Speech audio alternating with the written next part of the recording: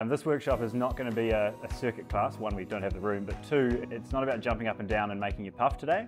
It's very much a case of making sure we're moving the right way. A lot of the stuff we do is more focused on muscle movement as opposed to just movement, right? And I think people get really good at jumping up and down without getting a lot done.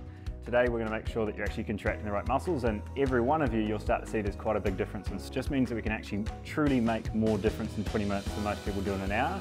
Because you know how to contract a muscle, you know what the focus is, making sure that you actually tune in. So rather than blocking things out, I do want you to tune in and get an idea of what you're actually feeling, right?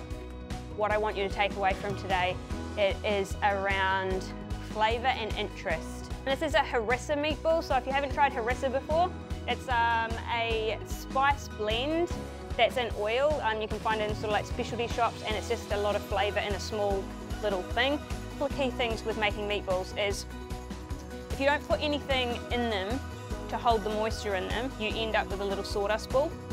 And there's nothing worse than having sawdust balls for lunch. But we're going to do chicken, super duper easy, and it involves lemon. But our flavour combination for this is chicken, lemon. Put it with the skin on and you get the caramelising of the sugars in the skin, and you get all this nice flavour stuff going on. Salt, just go for gold. Go for gold. We're going to cook a couple of one-pan meals. Now, I'd typically do these for my lunch at home. They're super quick. They take about 2 minutes when you're doing it for one person.